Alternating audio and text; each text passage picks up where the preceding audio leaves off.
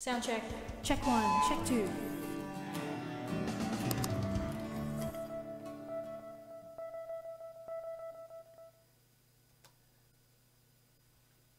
Hello, Heidi. How are you?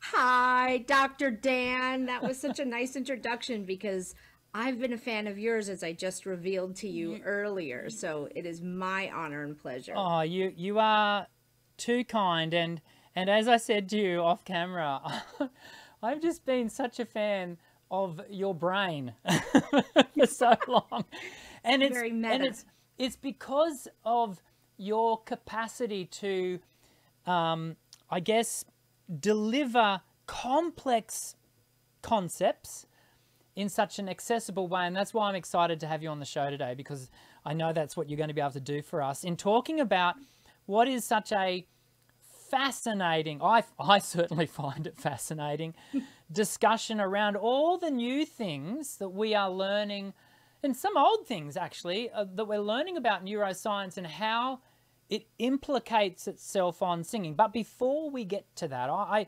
so many people watching today, well, there'll be people who definitely do know who you are, because in the singing teacher world, you are very well known. But for everyone else, I wonder if you could just give us a little bit of an insight into who is Heidi Moss.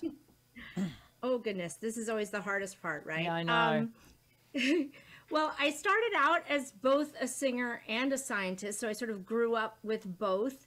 But I'm in the classical world. That's how I started, and studied with Richard Miller at Oberlin, who was one of those historical pedagogues who studied the anatomy and physiology of singing. And then, for whatever reason, I went on and did graduate work in biochemistry, but still sang. I kept both alive. And I dabbled in neuroscience then. And then when I hit age 30, I had been taking lessons that whole time and won a couple competitions and switched from being a scientist in a lab, I was working on telomeres, then to being a full-time singer and teacher, which sounds like a big leap, but at the time, because I was doing both, I always say science and music are very similar. It's that technical foundation, but to really make magic, it's the creativity on top of that. So I was singing professionally for about 6 years and teaching, and then I came down with a rare cranial nerve injury. I always say, if it looks like I'm winking at you, you don't know whether I'm winking at you or if it's just the disability. But anyway, so that reframed, because I was told I'd never sing again. And it was just devastating. I didn't sing for 2 years, but I was taught how to read papers. So that's what I did, is read some neuroscience papers and rehabilitated myself through, because the mechanism was fine. It was just how my brain signaled to it that was broken. So that got me, this was in 2007, into the neuroscience of singing, and here I am. It's fascinating, isn't it? And we're not going to talk much more about the injury that you had, but it's fascinating, isn't it? Is it a misfire of the nerve? What's going on? Yeah, so I mean, most people know it as like a Bell's palsy is the mild version of it. I just had a very severe, where it was very high up in the cranial nerve, so it affected my larynx, it affected all the muscles of my face. And so what happens is when the nerves die, which they died completely, they do regrow, but they regrow without a path. So basically it's more about body mapping. We talk about where, our brain knows where certain things are, and you function based on where those things are. So the analogy I give is, if I grab a cup, my brain knows how to grab that cup because it knows my hand, it knows the distance. But if suddenly I extended my arm a foot and had to navigate the world, or there are these fun experiments where they actually shift someone's vision, and they, what's right is left and left is right. Yes. It throws the brain off. Yeah. Yes. So that's what happened. And I do have, so when they regrow, then they regrow without a map, and then they contract all the time. So right now, my larynx, my suprahyoid muscles, my face, I say it's like having Arnold Schwarzenegger living on my neck and face. They're just constantly hyperactive and hyper contracting. Wow. Well, Yeah. can I tell you, and we'll leave this part of our discussion after this, but can I tell you, I listened to a recent performance that you put on Facebook. Was it yesterday? Oh yeah. Yesterday or the day before? Anyway, Yeah. it was beautiful. You couldn't tell, that you would be struggling and managing all of that. So I just think that's amazing. So Thank you. That means a lot. A hat tip to you. Yeah.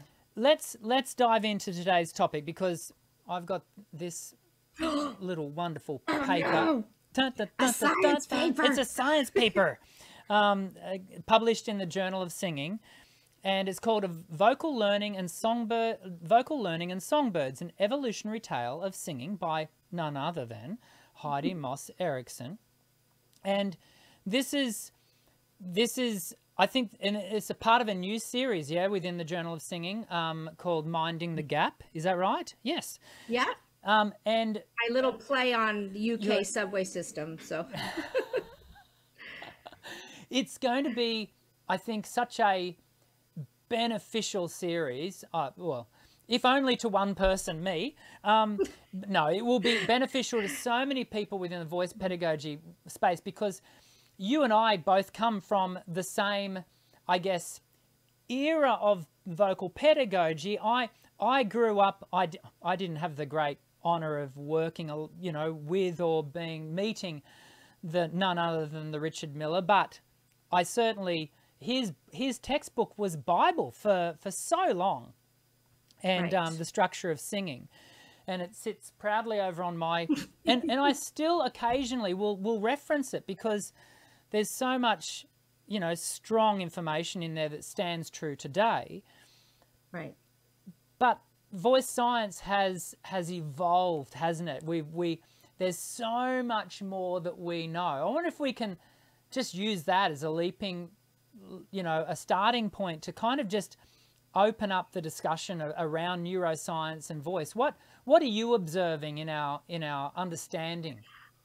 Yeah, I mean, I love that you brought up Richard Miller, because I was fortunate. He died right about a year after I had gotten my paralysis. So I had reached out to him. Wow. And so what I learned from that is that, textbooks are snapshots in time. Yes. And so sometimes we take these texts as Bible. And what speaking with Richard during that time taught me, because he had this thing, one of the reasons I reached out to him is in his text, he's like, the zygomatic lift increases resonances, so I was like, Richard, I can't do that anymore, but I think you can still hear those resonances. And he said, Heidi, and I have this in an email, when I published that, I wasn't quite sure, and now I don't believe it anymore. And it just proved to me, because I was raised in science, that, science evolves and people change their mind when new data comes out. Yeah.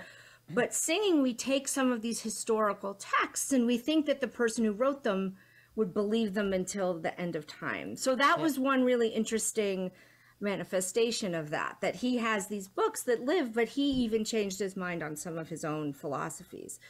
As far as neuroscience goes, as we were talking, anatomy and physiology has been around for hundreds of years.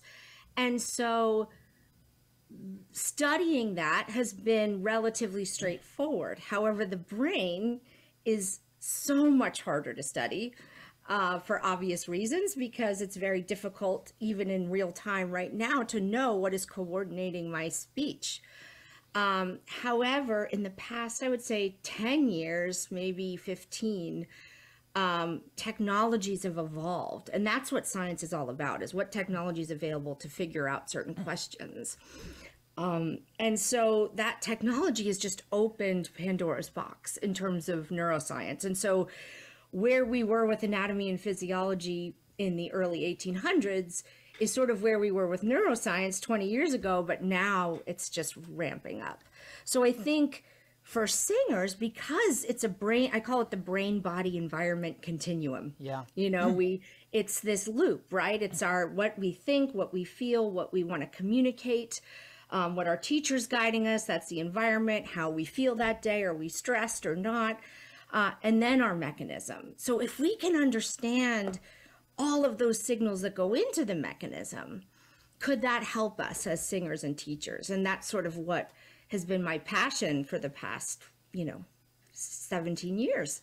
I wonder whether, isn't it wonderful to hear you talk about someone who was so highly respected within the voice teaching, the voice pedagogy world, like a Richard Miller, say to you very clearly, I don't believe that anymore. I've learnt something new. And Yeah. we need to hear more of that, don't we? 1,000%. I love being wrong. I love it. I even had a student, because I teach, breath a certain way, and I encourage singers, if they want another coaching or another teacher, to it takes a village, it takes different ways of saying things. And he said, Heidi, you're going to get mad at me. This teacher said something, but it worked, but it's not what you think. And I said, are you kidding me? That's the best news ever, because if it worked, then it's right. The why is a separate question. Pedagogy and voice science don't always overlap. I think I think it's Ian Howell says some lies are true.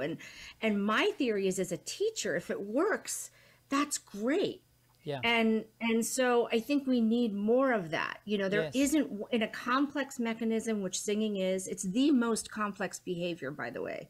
Yeah. That's one thing. Speech is very complex. Singing is on top of that. And I even say singing isn't an instrument because it's beyond an instrument. There's 100 muscles we're coordinating in milliseconds. So of course there's going to be a million ways to get at a target, not one way.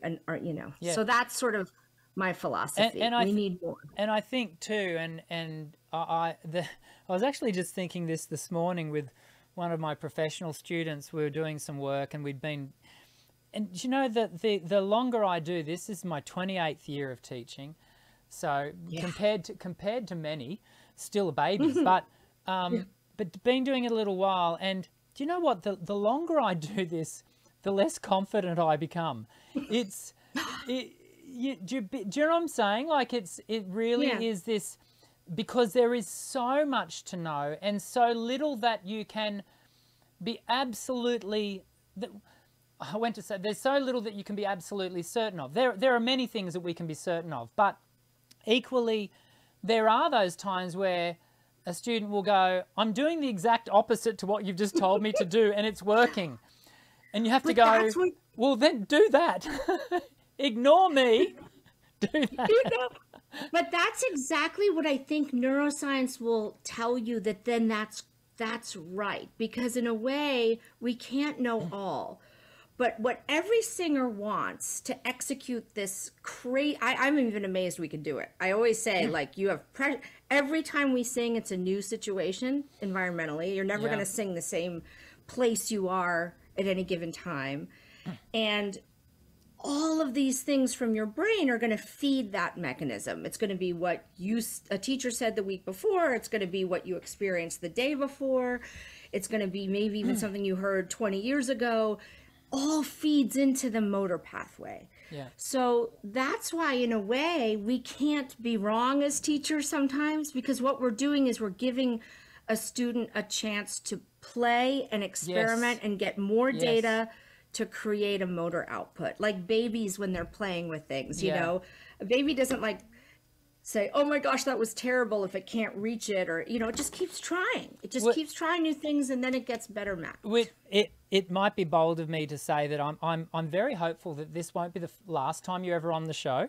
So I'm hoping that future conversations can go down the road of play, because I say to my students all the time, play, please play, experiment, explore. But that will take us off tangent today a little. Yes, and I do have an article on that. I know, and I've read it. So, but let's go back to my monster. Everyone needs a monster. I wonder if you make a point in the article that we are talking about today, about the fact that there are 8 other species that vocalize.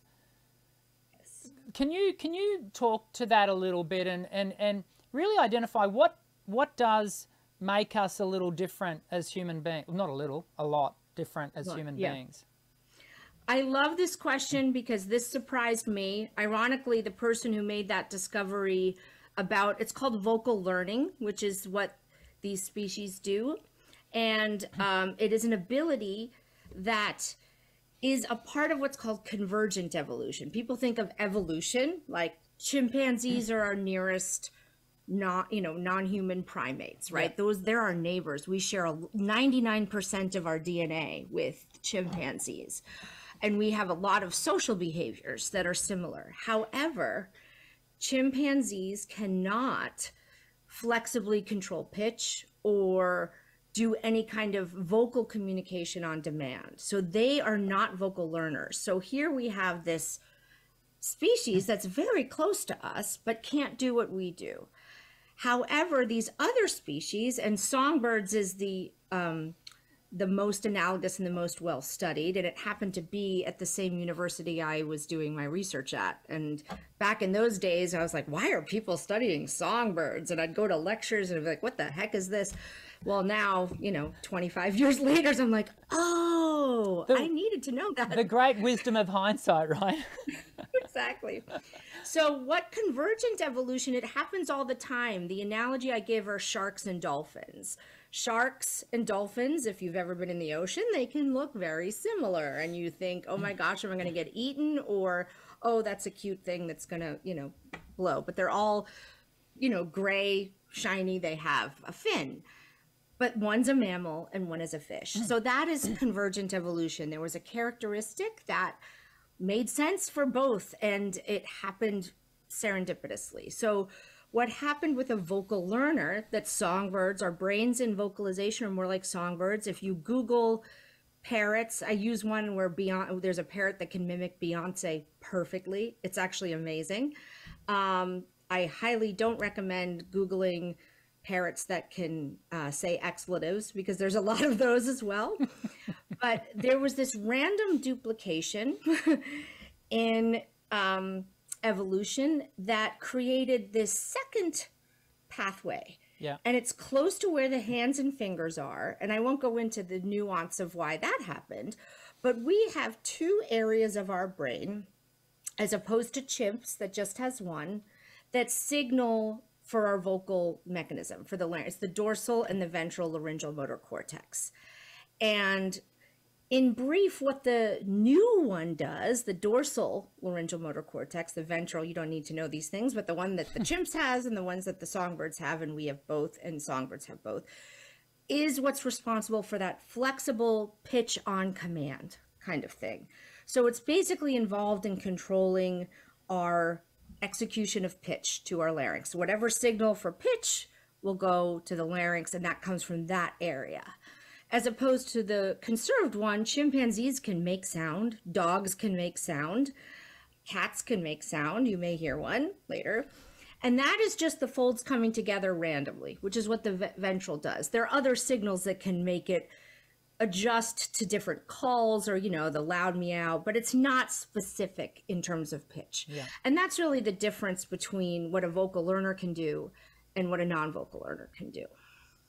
So the flexibility then of how does, because we don't just create sound as human beings, we take that pitch, we alter it, but we also shape it, don't we? We've got this flexible vocal tract that not only articulates but filters resonance. How did that come about?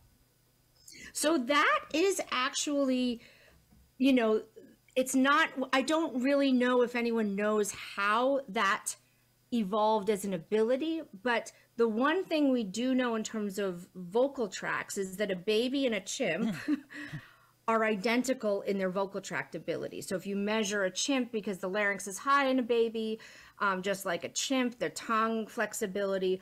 But what happens, so the difference between a baby and a chimp, then, a baby can evolve to get certain sound palettes and start to filter, is that vocal learning. Now we're going to get into a more complicated thing, but all of our vocal ability, including breath, including articulator movements, and these two areas of the dorsal laryngeal motor cortex, and auditory. Believe it or not, your auditory cortex is suppressed when you speak or sing, and it goes to the dorsal laryngeal motor cortex. It's crazy. All of these areas involved in vocalization start to consolidate. And the reason they do that is because the closer you are in the brain, the faster things can signal. So vocalization is an outlier as a motor skill because it has to happen fast. It has to coordinate over 100 muscles fast. And this is what songbirds have, and this is what humans have. And so therefore, everything involved in vocalization gets shifted around so that it's close to each other, so that they can start signaling and coordinating. So that's the best way I can explain it in terms of the source filter. You know, I know people, that's a model, and people always say it's looped, and you know, we have, but you can even put respiration into that category, that respiration on its own is different than respiration in vocalization, because the brain is calculating that based on the vocalization. And that is another tributary that I want to get you back in the future to talk to is breath. But I do want to just, you mentioned the word coordination just before, and of course coordinating the voice, because there is so many, you mentioned there's 100 muscles coordinating together, firing off together to do their thing. How do we do this? How do we do this? So you mentioned in the article, you mentioned things that practice can actually change your gene expression. Yes. Yes. Oh, sorry. See, I told you I'm a klutz early. That's all right. Yeah. What? Tell me. What is gene expression? Gene expression is, we always think of it in terms of like, you know, I'm breeding dogs, and you know, they're going to be a certain feature of that animal that will get passed down. That's one level of gene expression. But there are other levels of gene expression that, like, it's like turning on a signal or turning off a signal. And that's what learning is, because we need to learn and generate new pathways and new connections. And so what happens is in the brain is that when we do new experiences, again, I love using babies because I honestly think singers are more like, we as singers are more like babies than we like to think we are, but it's a good thing because babies play, and babies, their gene expression is changing because of learning, and they get better and better and better with that kind of exploring the world and experiencing. So that's what happens with practice. Now, the thing with singing is that we can, and we've all been there, where we have something that is learned that is much harder to unlearn. And so that idea of having to unlearn takes more effort for the brain, because you're undoing sort of, it's like a well-worn path, like tires in the road, you know. Wow. And so you're going to have to try to cave a new, you know, that's why my rehabilitation was hard. But we have that at any level of learning, where you have a way, and then if you have to change it, it's like learning a new language almost. And it does involve gene expression and changing neural pathways. We talk about, certainly on the show here in the past, and you know, as a part of my lessons, I do talk about the development of those new neural pathways. But can I say to you, the idea that we also have to you know, are we erasing old pathways to form new ones? How are they forming together? What's happening there? Yeah, so it's we're not really ever erasing, but what we're doing is rerouting. You know, it's like if you have a stream and, you know, you're trying desperately to carve out so the water goes a certain way. And I think the hardest thing, but also the best way I try to word it is that it is a prediction. So just like the weather, if you have the weather, the weatherman will tell me tomorrow it's going to be cloudy. Well, how do they know that? They have a lot of data from a lot of measurements that they're taking to predict the weather. Well, that's what every motor behavior is. It's a prediction. So what happens is if you have a lot of data to do, you know, we can even give an example to like, maybe, you know, we can talk press phonation or something like that, or a lot of effort. That prediction is just really well wired. The brain is going to say, I have to make this sound, and I remember doing this. Yeah. And so how can you get then your brain to say, wait a minute, that may not be the best, most efficient way. You need to give it a lot of data, just like the weatherman, you know, whether it comes from, no pun intended, maybe different inputs to get to start making that stream.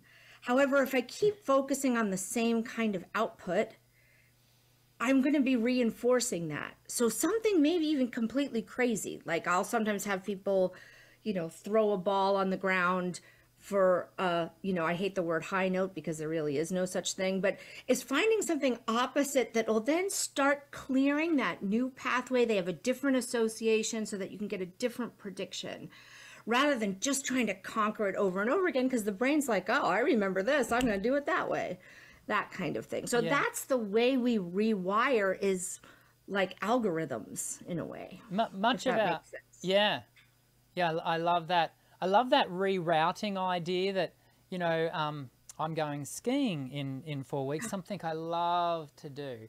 And as we always drive, we always take 2 days to drive to, I'm that far away from a ski field. I live in the wrong part of the world.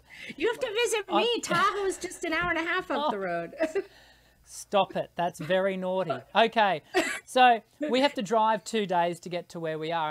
And the freeways that we take, often you'll see the old roads on the side that are sort of starting to be overgrown, but you could probably take a bike along them. You know, you couldn't drive a car, but so are they sort of still sort of sitting there? And if you made the mistake of reverting to old habits, are they going to refire and redevelop? Yeah, I mean, it's any pathway that gets used gets, you know, there's something called myelination. I use the analogy between like a wire and then the plastic that's around it. Yeah. And that's what a nerve is like. It's a wire that has plastic around it. And the more you use a pathway, the more myelin coating it gets. Yes. Now, so if you have a really strong pathway, it'll be very difficult. You have to basically make one that is stronger in terms of its myelination. And these are, you know, very complicated things, but that idea of it will be a memory, and it's very difficult to let go of that, but you can rewire. I mean, that's what my disability proved in a way is, and I'm still rewiring some things, because I lost about a perfect fifth of my upper range. That was the biggest, and I was a high soprano. Yeah. And I'm still, you know, inching my way back up, you know, definitely regained probably a major third, and even got another half step about a year ago. So I do feel that there's always possibilities. Like we have to look at it that we can do anything, that the brain's very plastic. They call it neuroplasticity. And it should give us hope rather than make us feel limited. Yeah. That's sort of I'm a grass is always greener kind of person anyway. And your lived experience is a testament. And I think we need to give us all singers hope. Yes. You know? And your lived experience is a testament to that, right?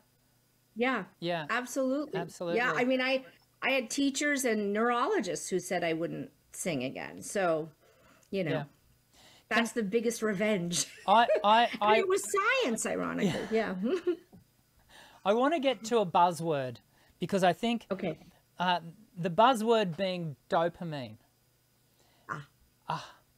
What role, we're talking about, you know, forming new neural pathways, strengthening that sheath of the nerve.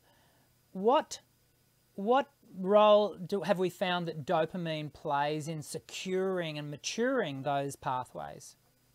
Yeah, dopamine, I mean, they're all these wondrous, they're called neurotransmitters, and they're basically the chemical signature that flows in the brain to have different tasks.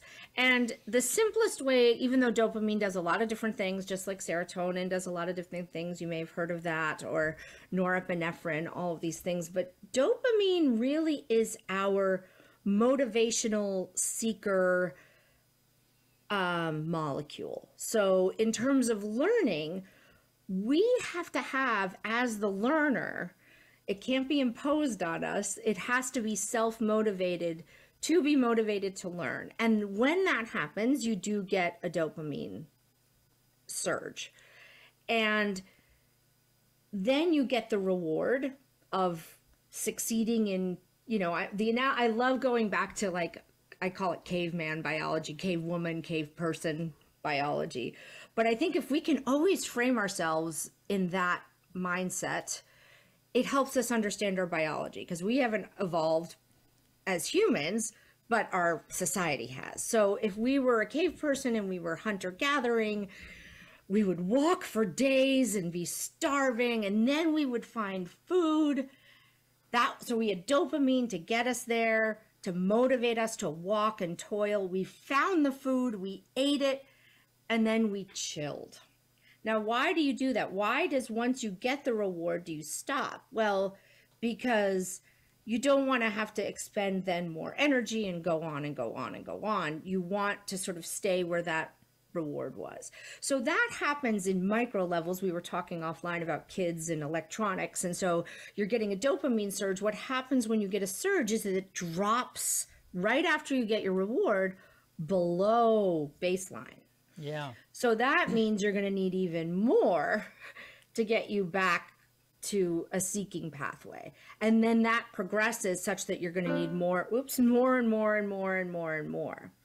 So that's why that habit, we need dopamine to motivate, but we need to temper it with results and challenge and so forth and so on. So there is kind of a pace to learning that I think is helpful.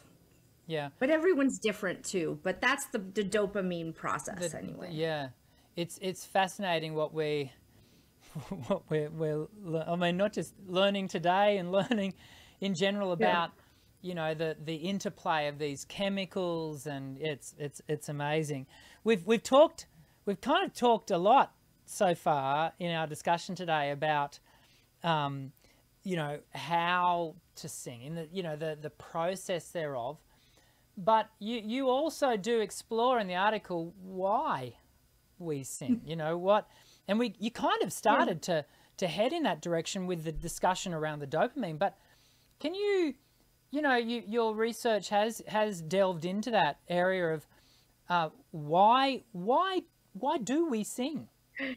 Exactly. I think this question, I can't remember in the, you know, years and years that I had voice lessons that the why was ever talked about in terms of, you know, there's anthropological reasons that we vocalize in terms of social bonding, group cohesion, you know, but, and then there's like biological reasons, communication.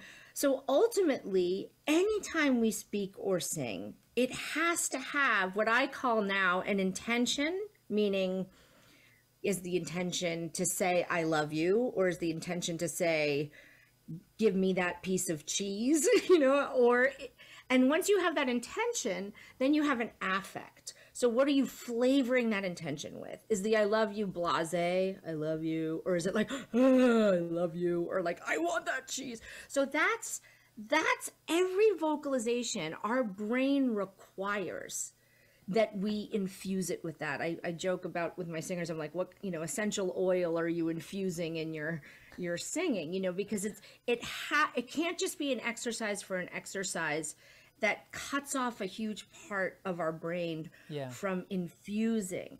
Now, the problem with singing, especially, you know, in classical, but in any genre, is that the energy required to make this sound is sometimes opposite of what the emotional intention is, or the intention and affect. If I'm singing a sad song,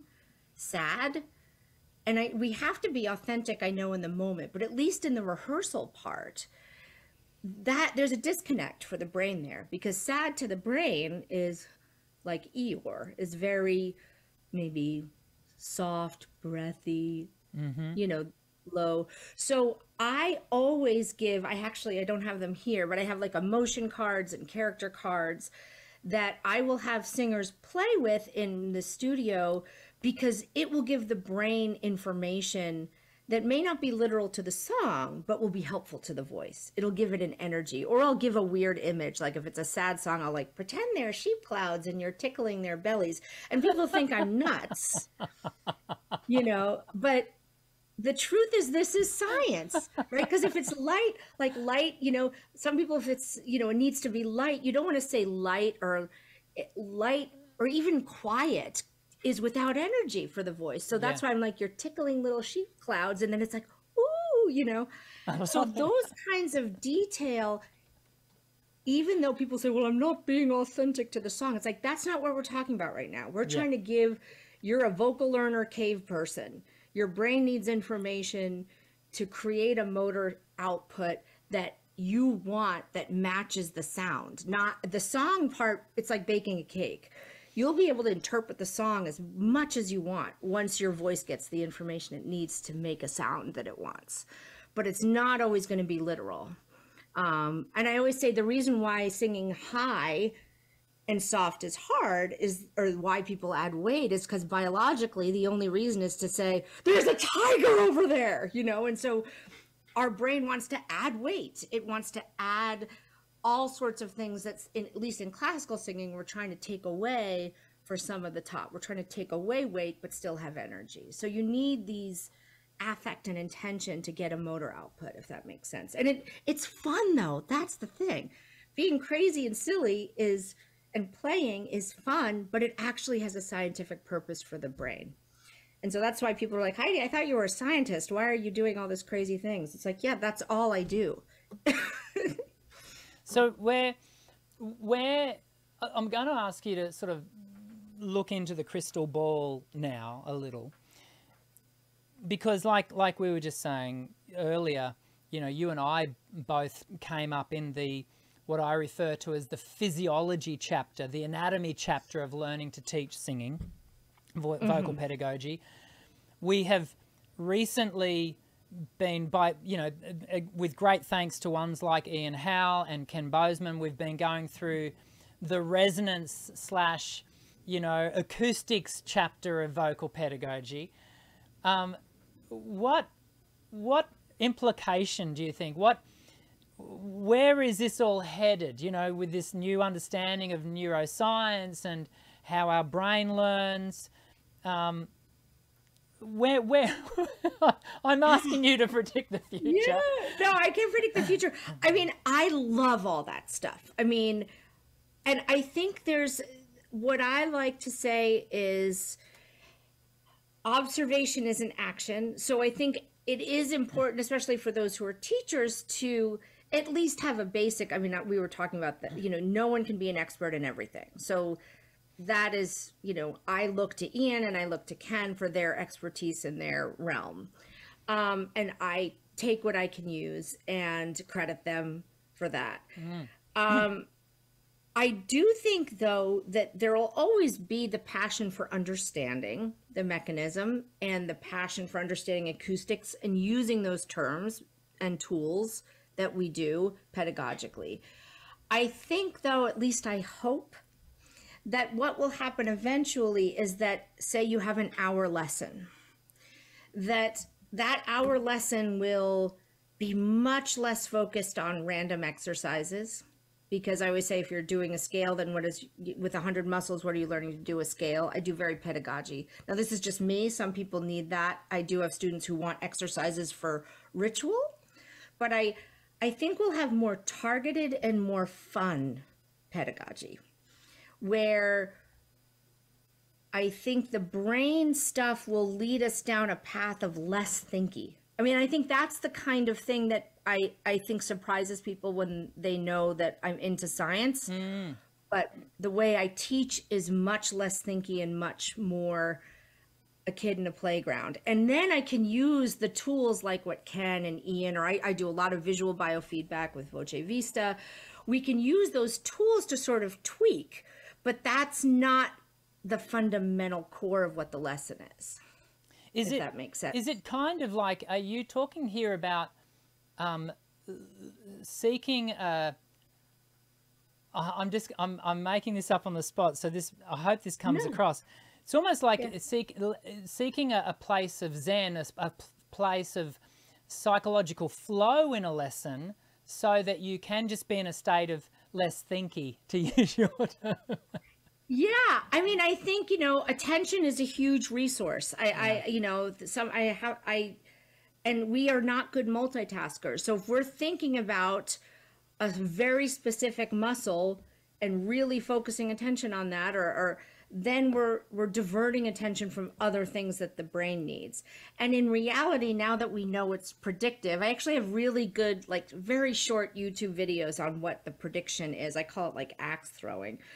You use those kinds of micro attentions in a reductionist way. So I think we're going to do maybe more, I don't know if that makes sense, reductionist singing to generate those kinds of, this is what this feels like, rather than singing. A lot of singers want to do all the words, all the notes, the entire song from beginning to end right as they walk in. Yeah. And I think we have to frame that actually is not the best way to learn. I think we need to do more listening, audiation, breaking things apart. There's a reason why phone numbers are the length that they are, because our brain can't hold that much. So so the vocal learning research shows that they chunk things. They chunk in very short patterns. Babies do it, humans do it, songbirds do it. And then you play within those patterns. So I'll do that in a song. I'll have, say if someone's doing a riff. I love riffs. I mean, that's one of the reasons I actually started following you, is because I started having to teach more, pop music and things like that, and musical theater. And now, I mean, I love riffs just because they're just such a great vocal learning tool. Yeah, they're clever. And someone will start by mimicking, but then we'll chunk it, and then I'll have them invert it. Just a small chunk. I'll have them come from above. I'll have them change the rhythm. I'll have them. And then by the end of these little micro chunks, they're doing the whole thing. Yeah. But if they try to do the whole riff the same way over and over again, it wouldn't click as fast as it does when you do these kinds of micro mixing it up. Yeah. And that's the vocal learning thing. That's what the vocal learning brain wants. It wants chunks. It wants to mix it up.